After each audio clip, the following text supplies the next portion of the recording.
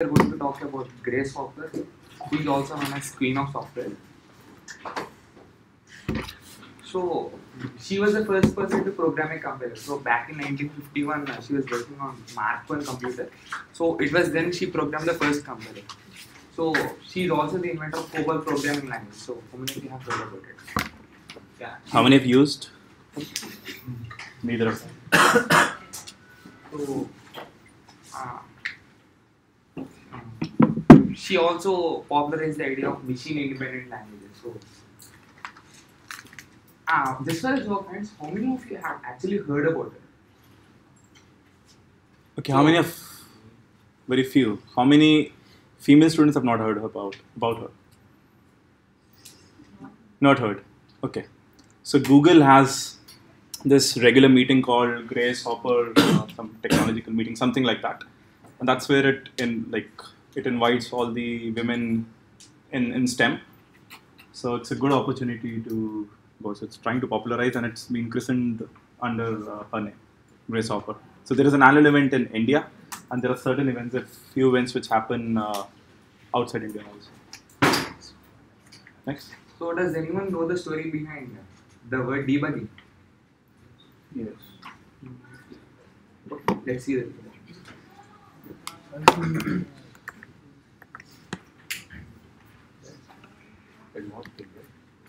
Grace Murray Hopper, the grandmother of computer programming, was born on December 9th, 1906. She attended Vassar College, graduating in 1928 with a degree in math and physics. After graduating, she accepted a position as an assistant professor at Vassar, which would help her pay her way through Yale, where she received both a master's and a PhD in mathematics. Satisfied with 3 math degrees under her belt, Hopper went back to Vassar, now as a full-time professor. She spent the next 10 years molding young minds. And then World War II broke out. Hopper wanted to do her part in the war effort, so she applied for the WAVES program, which stood for Women Accepted for Volunteer Emergency Service. It was basically the first program that expanded women's wartime roles beyond nursing and administrative duties. And in 1943, she was accepted to WAVES and joined the U.S. Naval Reserve. She was then assigned to work on the MARC series of computers at Harvard. The Mark I was one of the first electromechanical computers used in war efforts and the first of its kind produced in the United States. While working on the Mark II, Hopper discovered an unusual glitch. One day, the computer inexplicably shorted out due to a moth stuck in the hardware. The bug was removed, and Hopper referred to this solution as debugging the computer. Finally, in 1952, she revolutionized computer programming as we know it. She and her team invented the first compiler, a program that converted common sense commands into binary computer language. This blew the doors off computer programming. Every subsequent programming language is built on her work, and it's no exaggeration to say that we owe computer programming as we know it to Hopper. At 60, Hopper retired from the Navy with more than 2 decades of naval service under her belt. But her retirement didn't last long. Less than a year later, Uncle Sam came calling again, asking her to come back to standardize COBOL for the Navy. Always the dutiful patriot, Hopper returned to active service for another 20 years. Grace Hopper died on January 1st, 1992. In her later life, when asked what her greatest accomplishment was, Hopper was known to respond, "All of the young people I've trained." So, this is about Grace Hopper. So, if she hadn't been there, I think it will be a little late for us to discover all this compiler stuff and everything. Thank you. So we'll now quickly do some 60 minutes. Rewind. Captain Hopper is a whiz at mathematics. Some would say. Sorry about that. So we'll quickly revise what we did in the previous lecture. Any doubts people have? In case not, I'm going to ask some of you to tell the answers. So we start off with virtual address space, a physical address space, and we're going to look into the operation of TLBs. So we divided the physical address space into different page chunks. One of the page corresponds to the linear page table, which contains the entries. Entries corresponding to the relationship between virtual page numbers and physical page numbers, physical frame numbers. So in this case, we have VPN equal to 1 corresponding to PF1 equal to 4.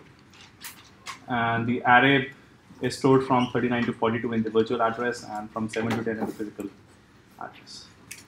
Okay, so Monarch, what happens now?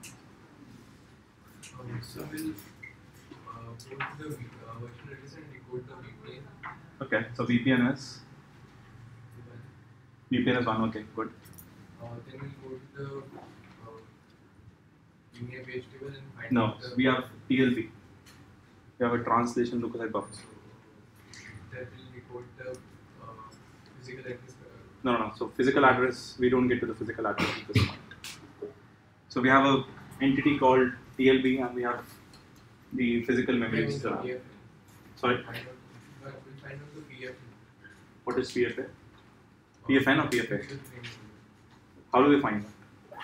So the linear page table has So if we directly go to the linear page table, then what's the use of TLB? VPN converts the virtual page number translates to the physical page number in the TLB. In the TLB. So then why are we directly going to the page table? So we'll firstly go to the, TLB. okay, then, Then we'll find out the PFN. but the PFN does not exist. Yeah, so we'll put it in the So how do we put it in the TLB? What's the entire? we'll have to go to the Okay, so if you don't find an entry in the TLB, then it's called a mess. You look in the TLB for VP equal to 1, it's a mess. If there's a TLB mess, then what happens? then we'll have to physically we'll go to the physical address. Okay, we go to the physical address, but we first go to the page table. So we go to the page table for VP equal to 1. We try to find the mapping. We found that 1 is mapped to 4. We put this entry into the TLB, and now Now we'll okay, Naman, iske baad what happens after this? we then again go to TLB. Okay. TLB hit. Yeah, so we get a TLB hit. We search for the translation, we get a TLB hit. Okay. Then we change the counter.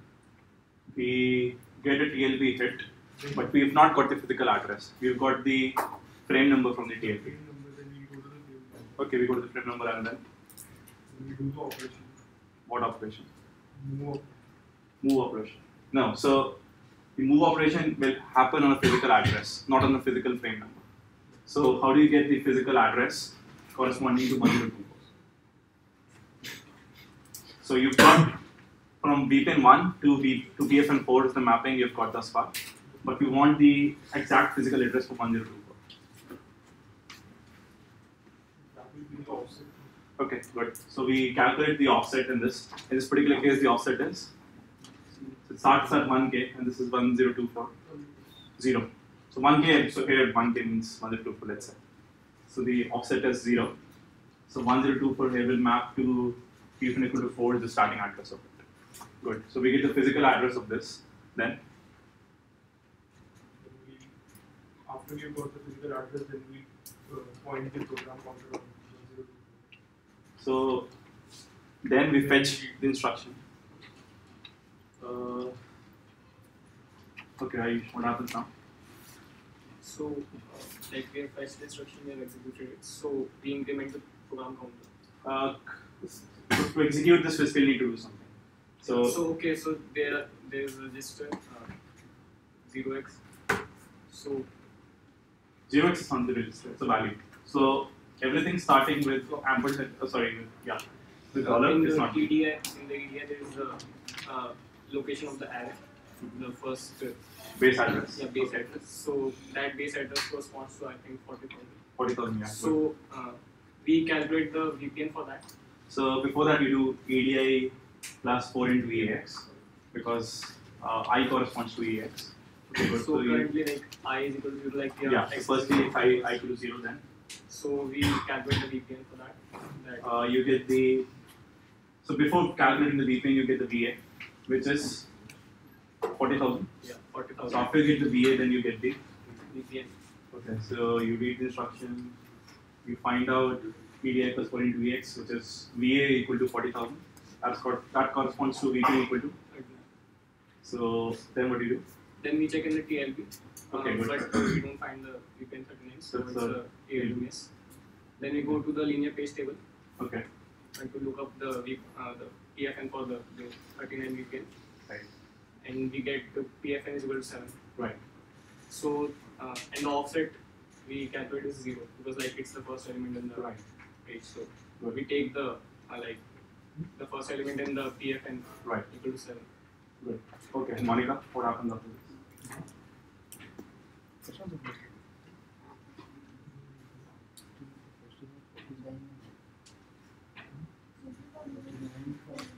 Little louder, please. Okay. Sweet. And then at that instruction, we execute, that at that address we execute the instruction, and then the program counter updates. The program counter updates to 1028 after this. After this, we again follow the same procedure. Yeah, what's the procedure? We will look for the in the TLB we look for the VPN1 mapping. So 1028 VA corresponds to VPN equal to 1. VPN equal to 1, we look in the TLB and number 4, so we will go at offset 8. So offset 4. Offset 4 and PFN 4. Yes. And then so it's a TLB hit, so we don't need to access the memory. The memory as in we don't need to access the page table again. So it's a single memory access compared to 2 memory accesses. Good. So we get PFN equal to 4 plus the offset. We execute it. Okay, so why does paging work as a concept? It's because of spatial and temporal locality. Okay, what is spatial locality? A program is used, if some number is used, and then it's very highly likely that number in the neighbors are going to be used, like in any case of array. So what do you mean by number? Number like virtual address. If a virtual address is being used, it's very likely that similar virtual addresses will be used. So one is the code segment. So we saw that adjacent code segment, additional codes addresses will be used, and then also the array. But that's the spatial locality. Demonik, what's the temporal locality? Temporal locality is the same instruction, the same data value. We are using, now that we are using, I'm very sure that I'll maybe use again in a little while again. Right. So example is a loop. Yeah, good. So we saw this simple example of calculating the cycle rate. So if hit takes 1 clock cycle, miss takes 30 clock cycles, what's the cycle rate? It's the probability of a hit, which is 99%, 0.99 into 1, plus the probability of a miss, 30 cycles for a miss, plus a cycle for the hit. So it's total 1.3 cycles. Okay, so we started the discussion about a context switch. We said that let's say there are 2 different processes. Process 1 was executing at this point of time, but then all the processes are very short-lived. Let's say there is some kind of round-robin scheduling. P2 comes and executes. It has its own virtual address space. Let's say it also has a virtual page number 1, but it corresponds to different page frame number. Now, if you use the TLB as it is, it's problematic because a single entry in the VPN corresponds to multiple in the PFN.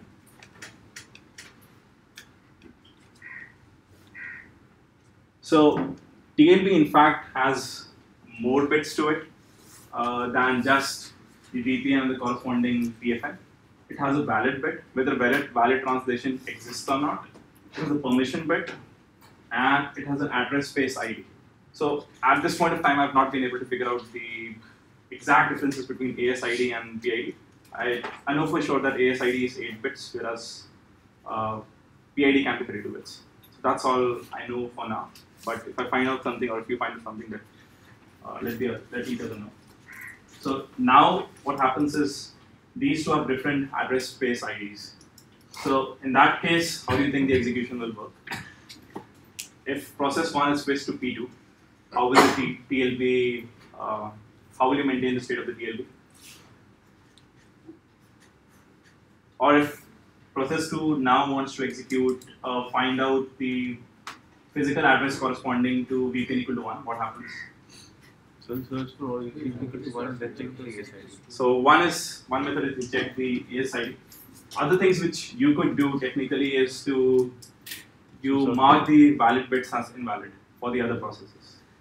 You could do that. You could just use the ASID. All of this is again some additional overhead, but then you get the benefit of true space multiplexing rather than time multiplexing. Yeah. So what is ASID? Address space ID. Sir, in case of a cache miss, are we allowed to remove the TLB of other programs? In case of a cache miss, can we remove that?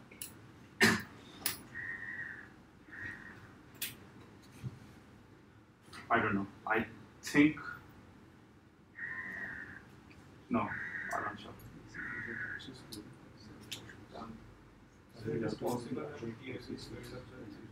So it should always be possible, but then I think again it's a question of policies, whether a particular policy will do or not, and also even if the policy might allow, it's also then a question of mechanism. Like, can you potentially do that or not, even though the policy might allow. Sorry, you were saying something.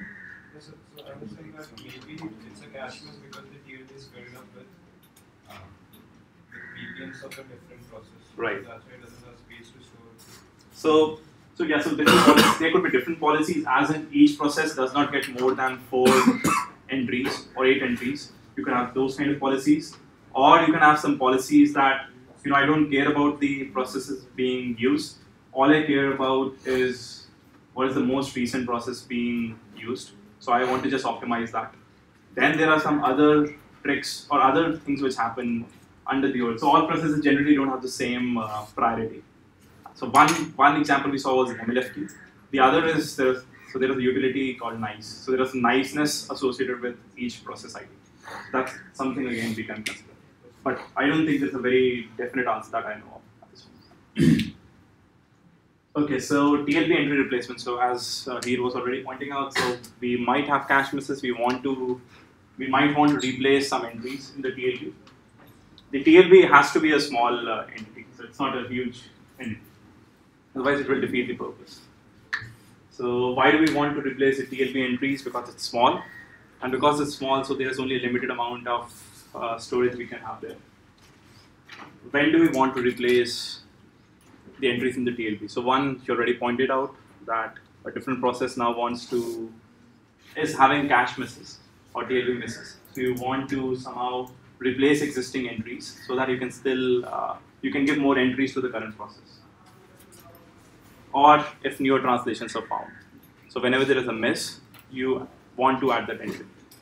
Of course, there is some element of heuristic or some element of fine tuning you can always do. So maybe you say that only if a miss occurs X number of times do I replace an entry. Why would you do something like this?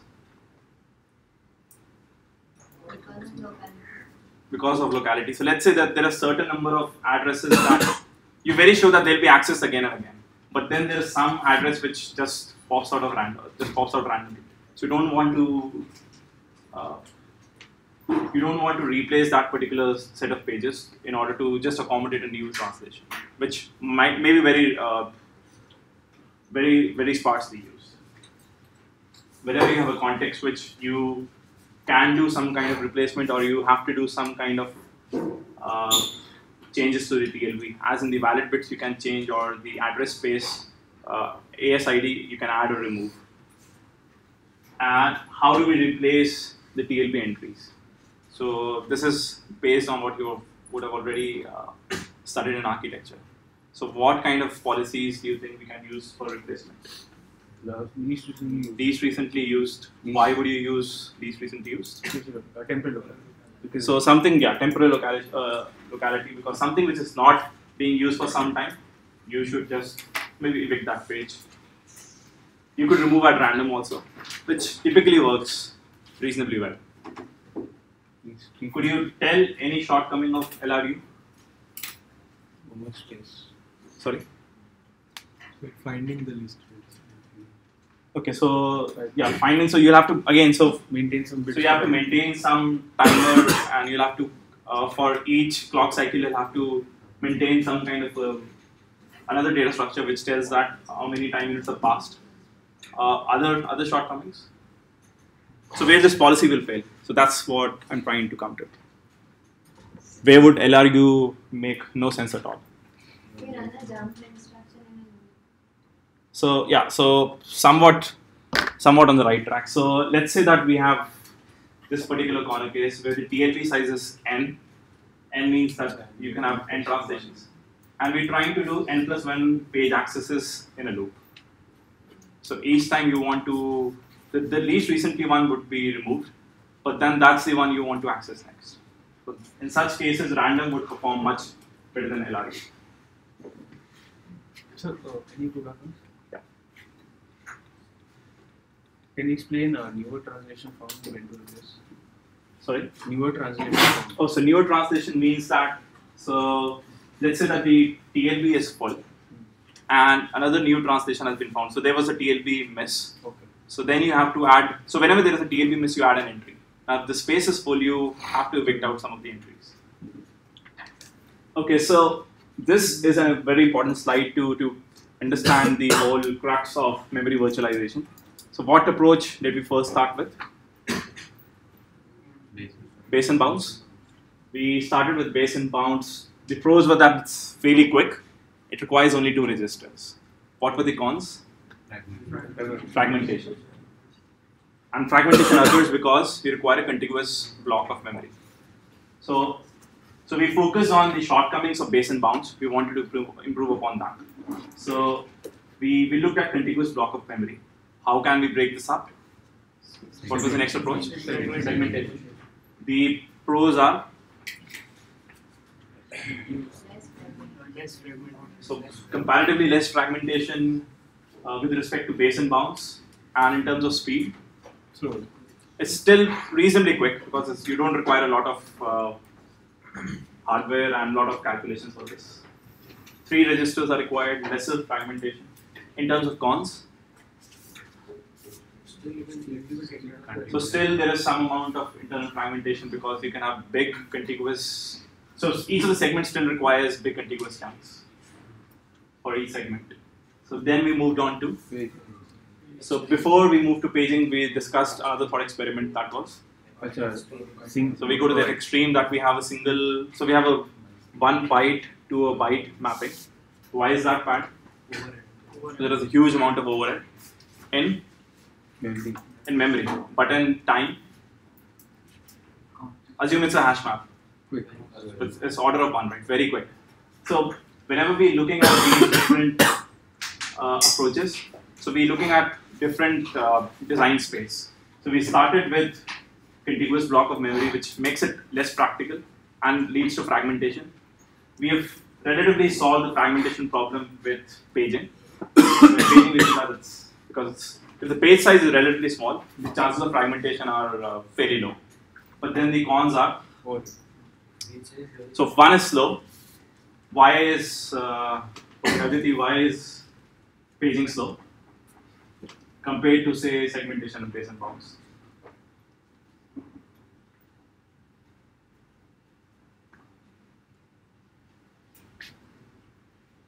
Deepak, why is paging slow? We first have to go to the TLB, and then we have to go to the page table. Right, so assume that TLB doesn't exist. We first go to the page table, that is one axis. From the page table, we find out the corresponding entry in the physical address space. So 2 memory accesses are required, which makes it slow.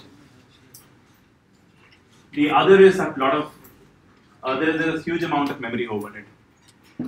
So per process, we discussed that something to the tune of 4 MB would be required.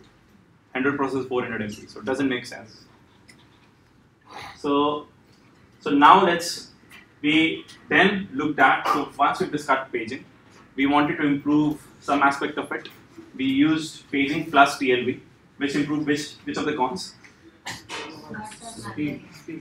The speed, right? The slowness. So what con is still left?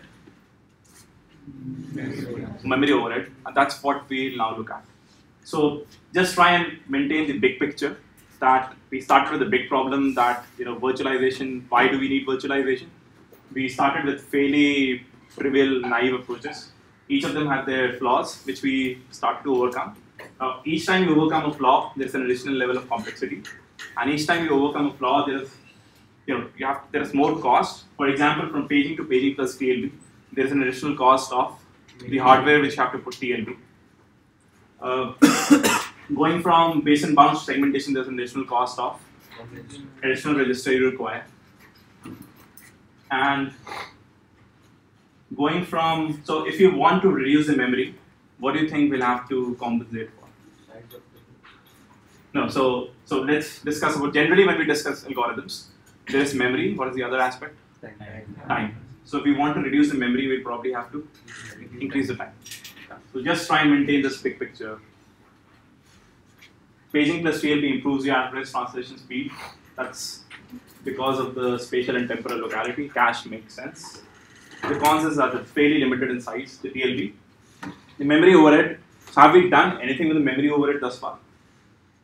No, right? So still the per process memory overhead would be the same. In fact, slightly more, given the fact that the TLB will also have some overhead in terms of the memory. Not huge, but some.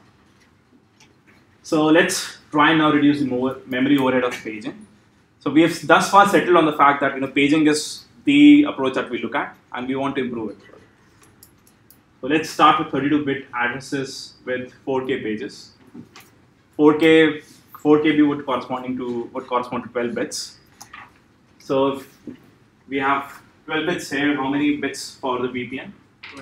20 bits for the VPN. Number of pages 2 raised to power 20. So we keep on repeating this slide, but this is useful to look at the different operations we can do, or different optimizations we can do. So this was 4 bytes per translation, about 4 MB per process. Let's try and reduce this 4 MB per process. So any thoughts on how we can reduce this? I think Devan, you already said something. So if we have to reduce the number of pages, we have to increase the page size. So if you see the simple formula, you have the page size, that's the offset, plus the number of pages, that is the VPN. So both of them should sum, the number of bits required should sum to 32. So if you increase one of them, the other one would be naturally decreased. But before that, let's look at something even more trivial.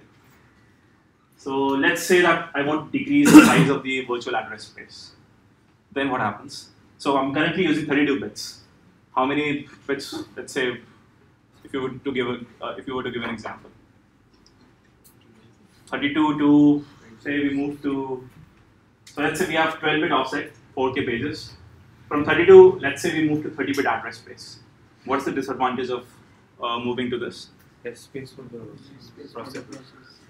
Less memory. Yes, memory. Yeah. So 32 bits can address how much memory? To the 4 gigs.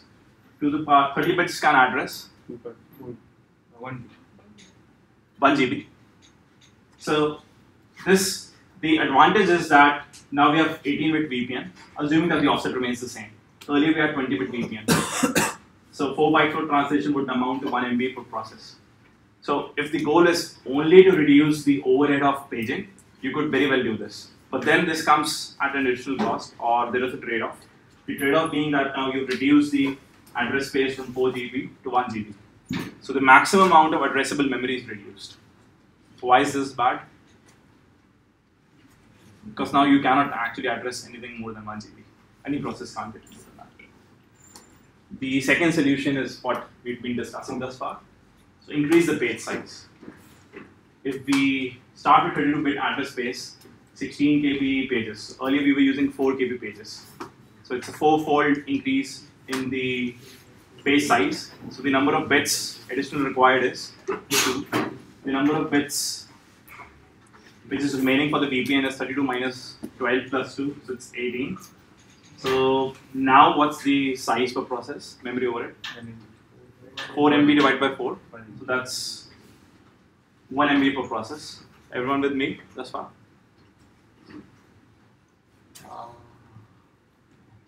Yeah, so what's the disadvantage of this approach?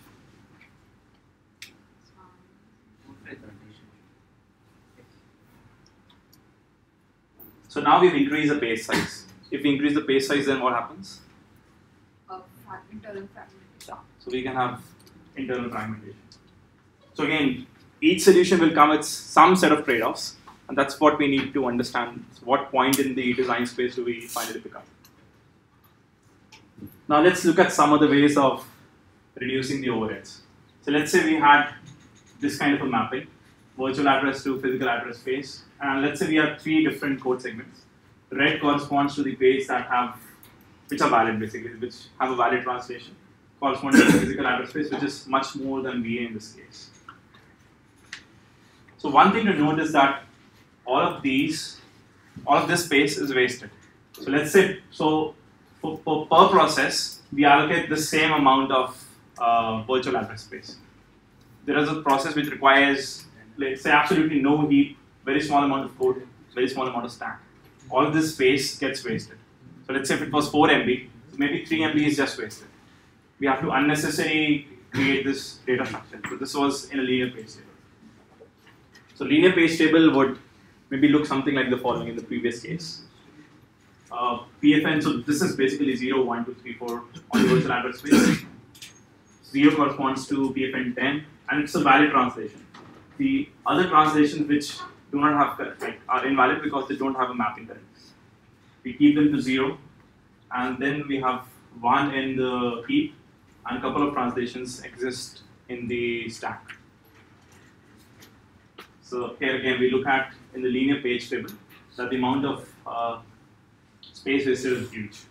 So, in the previous slide, the pages which are not mapped to a physical address, so these don't have any mapping. They don't have any mapping. So, we are concerned about the physical memory. Right. So they are not violating any physical memory, using any physical memory. So the page table is using the memory. So the overhead now we're trying to reduce is of the page table.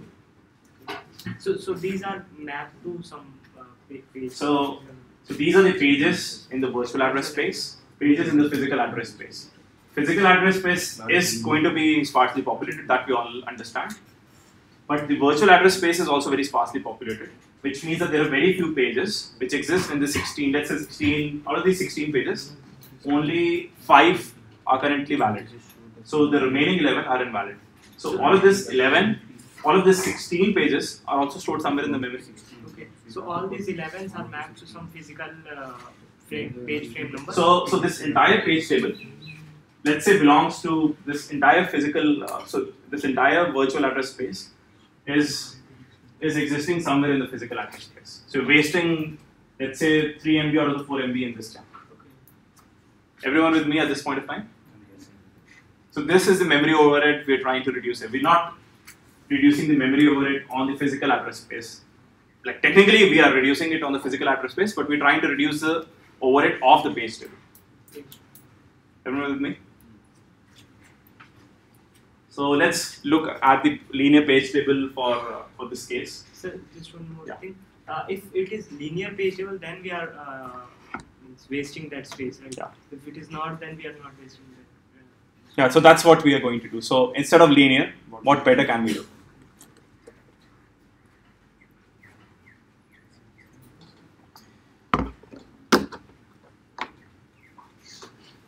Okay, so this is the linear page table. This space is wasted. We somehow want to make good use of the main memory, physical memory. So linear page table. Okay, so lookup is order 1. Why is it order 1 and not linear? Sorry, why is it not O of n? Yeah. So there is a direct mapping because we know that corresponding to each VA was the corresponding PFN. And because all of them are in order. But let's say there was no order in them, then again it would have been O of n. That's something which we don't want, but fortunately for us, it's O of n. The space is 16 into the size of each entry. So there are 16 entries for this particular example. Everyone with me? So let's say we convert this into, so what sparse data structures have we seen thus far in our algorithms, data structures course? Linked list. Any other ideas? Hash table, okay. So would linked list make sense there? No? Why not? Yeah, why not? The time taken in order n. Yeah, so So whenever we discuss any approach, it will come with its own set of trade-offs. There will be some positives, some negatives. So let's say we do convert into a linked list, just to see how the performance will change. So the linked list would say look something like this, something like this. BPN 0 maps to PFN 10, 0, 10. The next element is BPN 4 maps to 23, so on and so forth. Simple structure again. So the lookup will be O of order n, where n corresponds to the number of valid pages. What's the space requirements, memory requirements? So number of valid into the size of each entry, page table entry. So previously it was 16 into size, this time it's n into size. And since n is really small here, it's 4, because of sparse address space. So if memory is our only constraint, linked list does make sense. But it has an additional time overhead. Okay, so when we started this whole discussion of fragmentation, what solutions were we picking up? What solutions did we start with? So base and bounds introduced the notion of fragmentation. We improved it using. So segmentation improved fragmentation. What other approaches did we use? Paging. Paging and segmentation improved the fragmentation in the physical address space. Right? Now we want to reduce the fragmentation in the virtual address space, because all of this is getting wasted. Everyone with me? So we reduce segmentation, we use paging. So now the idea is, can we use segmentation here on the, not exactly here, so on the linear page table. Instead of having it completely filled, can we create a different page table for each segment? That's the crux of this idea. So we use a different page table for each heap, stack, and the code. Now, why do we think it's a good idea to do that? The same reason why we did segmentation for the flavor. So exact same reason. So previously when we used segmentation, we said that the problem was we have to give an entire contiguous block of memory. We have to allocate memory for that, and we have to, so there's a direct correspondence between the B and the BA. It's just that it's dynamically relocated to a different location. And whenever there is internal wastage, we can't do anything about it. So then we move to segmentation, for which we said that for each code segment, there is a lot of gap in between them, but let's store only the start virtual address corresponding to each segment and the bounds for it. So we'll do something similar, use a different page table for each code segment. Each of the page tables now can also have a different size, because you have different code segments, each of them have different size, so the page table can also have a different size. And each of them will now have a base and bounds, as we had in previously in segmentation. So base and bounds register was stored in. Where were the base and bounds register stored? Yeah, you. Sorry. Where in memory? RAM. Okay. Any other? So base and bounds are registers. Where we store them? Ritvik? Anyone remembers ALU? So they're not stored in ALU, but that's an hint. ALU stands for? Okay. So what's the last unit? So the answer is MMU. So it's stored in memory management unit. So in regular segmentation, where was what did the base store? What value was the base register storing? The base address or the first address of that particular segment in PA. PA where the segment resided, physical address. What will the base store when we do segmentation plus page table? So each of the segment now has its own page table. So what do you think the base will now store?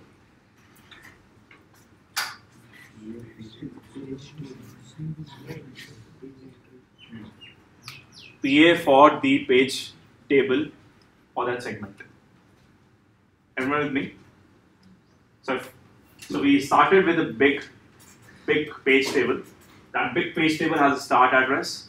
It has a bound.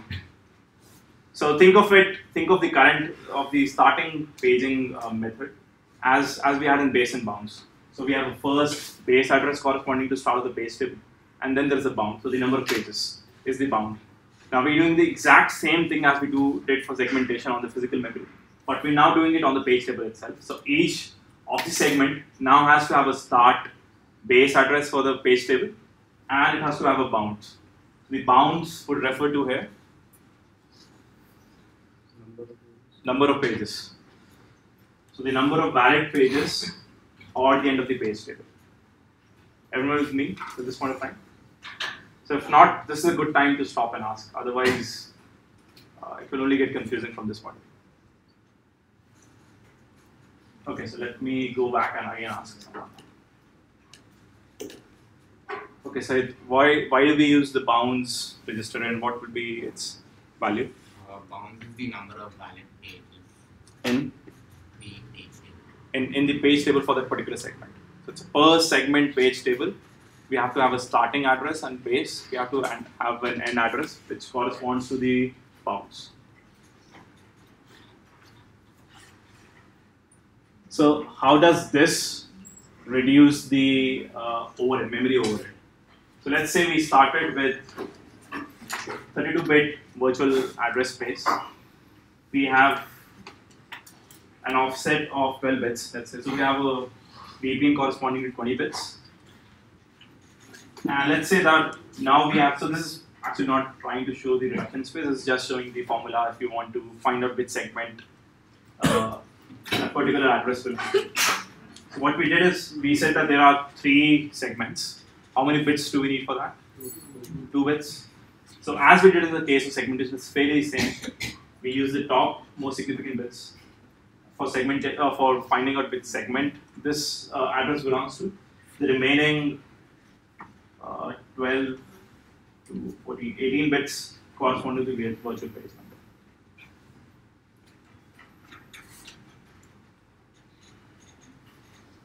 Okay, so this is how segmentation plus page tables would look like. So let's say that this was a core segment. It had only 2 valid pages, 10, 1 and something corresponding to 1. So this is not an entirely correct mapping, but this is just for illustration. So we have a code page table which has which register? Which two registers do we need? Base and bounds. The base is 0, bounds is 2, because we have 2 virtual pages. Let's look at this segment, which is the heap. The base is 4, bounds is 2, because we have again 2 bases. For stack, what is the base? What is the bounds? Homework. Because stack grows in a reverse direction, it creates a lot of complications. And that's why, one of the reasons is that you require then again a direction bit also. That's why this approach is not so commonly used. In fact, this is not used. This is just to get a better understanding of where we fit it. So what are the pros of this approach? So whenever you want to understand the pros and cons, you go back to this diagram. You see that the number of entries required here were 16. Here the number of entries required are, let's say 2, 2 and 2, maybe 2. 6 entries are required. Plus, there are now 3 pairs of registers required. So that's an additional overhead, but it comes at the cost of reducing the number of entries required. So are these pages linear or linked list? Sorry, these pages are? These page tables? Yeah. The segmented ones, are they linked list or? So currently they're linear. But that's an excellent point you've raised. Why do you want them to be linked list? Why do you think that would be good? Page table length is compared to the original. Each page table length is smaller. Sorry, maybe I misunderstood your question. No, I'm just asking what kind of page table it is. So currently it's the same page table as same data structure as we're using for the linear page table, but it's just a smaller chunk of it. So why is the bounds 2? I mean, there's only one page in the fourth part which is. Oh, I just made this also valid. Okay. Just for some illustration. So maybe this is not 10, this is something else, and this is 1. So, but why did we take linked list there? Because there Yeah. is no wastage. Yeah, just a minute. So, okay, maybe anyone else wants to answer. That's a con of this approach. So the answer we have already given, that we can use a linked list, but why would we use a linked list? So because this will, the size of the segments will have to become fixed. So we don't keep the same size of the segments, but one of the cons is that, let's say we pick up this segment, which is the heap. Now there are gaps within heap itself. So that is called internal fragmentation. Now, what kind of situation would occur that we have gaps? I don't know, but there can be some situation when there are a lot of gaps within a particular segment. So that was again a disadvantage of using segmentation, that we still required a contiguous block of memory for the segment. So one of the ideas is, can we use a linked list to now, let's say there are invalid pages within a segment. Instead of having a big linear table here itself, we can again have a linked list here. Everyone with me? No, sir. But this thing, Yeah, okay. So let's first discuss the pros. So it leads to memory saving, because the large gaps between segments, all that was being wasted earlier, but now it's not being wasted. In terms of cons, uses segmentation, which then corresponds to its own set of cons. Pranjali, so what are the cons, some of the cons of segmentation? Segmentation in general, not in this particular example.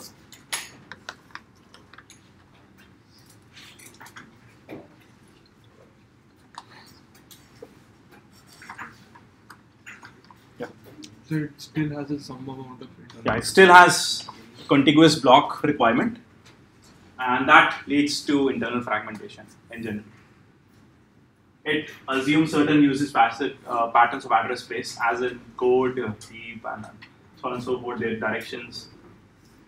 And if there are sparsely used segments, I mean, so let's say that this is a virtual address space, this is our code segment, and this is our, let's say, heap. Now, if everything is being used, we might as well just use a simple linear table. So that's not a problem. But let's say that more than half of the entries in this heap, they are not present. So now all of this space would get wasted if we use a linear page table. Got it? So the proposal again was that, so here itself, instead of storing it in a contiguous block, why not make it into a linked list? Now, if you really are a fan of recursion, you say that, maybe I don't like a linked list. I say that each of these is now itself a segment. So now you do segmentation on top of this, but that can still have holes. You do segmentation on top of that, so you can go on till infinity.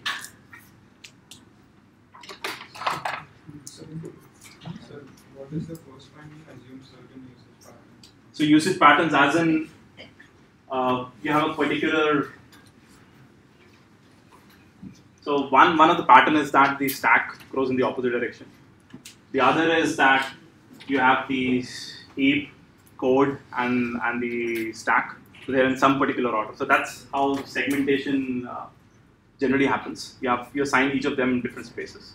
But you might wonder that why is that a con? Because then you can have any amount of segments, right? So using segmentation using a separate page table for each segment, that doesn't solve the problem. That doesn't solve which problem? So it's solved the problem in the sense that, not completely solved the problem. Instead of 16 entries, now since the different segments are fairly sparsely populated, let's say that there are gaps between the segments. So you don't, okay, so I think your question is, if there are 16 entries, code has first two, the remaining 10 are with the heap, and the remaining are in the stack. So if your question is, if we have to use all of these entries, then segmentation doesn't make sense. Is that a question?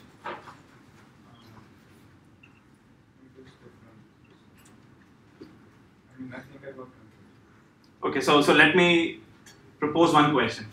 So I don't know whether this is the exact question you're asking or not. If there are 16 entries here, and we fixate the size of the code to be 2, the next 10 to be the heap, 10 12. So remaining the last 4 to be stacked. Do we get any benefit by using segmentation then? No, right? Because then we're using the entire space. In fact, it's a loss of some additional registers and unnecessary overhead. So we get the benefit when these segments, so they're not actually occupying the full physical space required, when they only require a subset of it. But then the shortcoming was, we can have a big enough segment or decently sized segment with gaps in it. So it still leads to some internal fragmentation. So that's another problem that we now need to solve.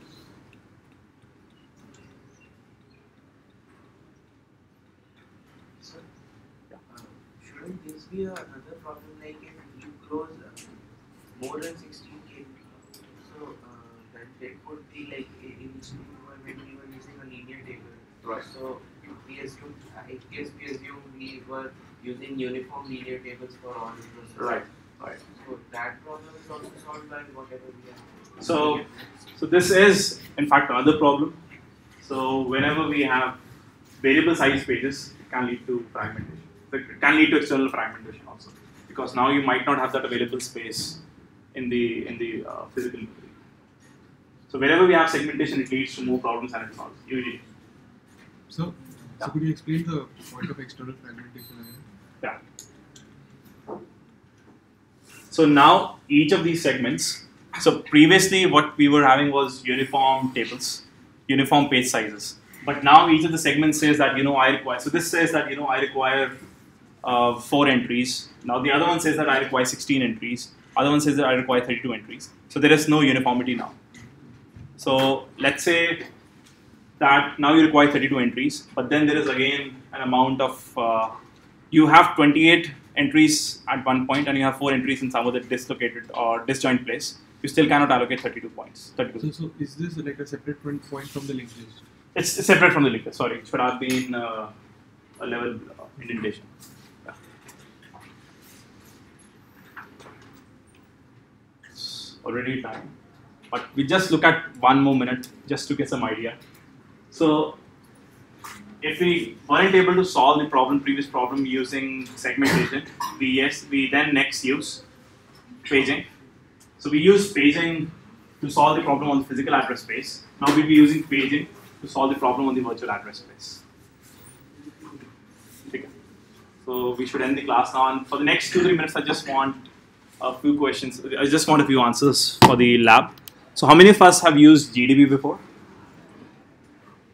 Less than half. How many of us have used Valgrind?